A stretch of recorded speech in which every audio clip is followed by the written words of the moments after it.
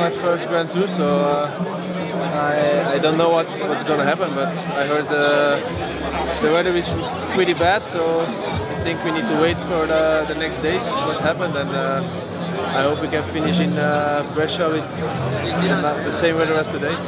Yeah, it's nice. It's a great experience, and yeah, I like it. I think Tour of Swiss, maybe ZLM Tour in the Netherlands. I don't know.